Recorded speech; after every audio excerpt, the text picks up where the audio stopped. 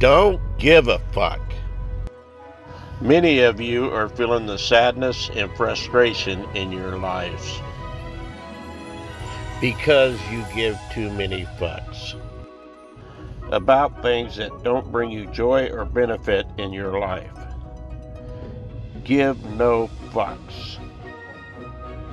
Of course, it's not easy to suddenly overnight stop giving a fuck, especially after spending your whole life giving unnecessary fucks. Like any bad habits, it takes time to break.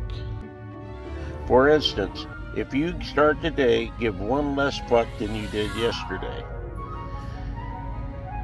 Tomorrow, again, one less fuck.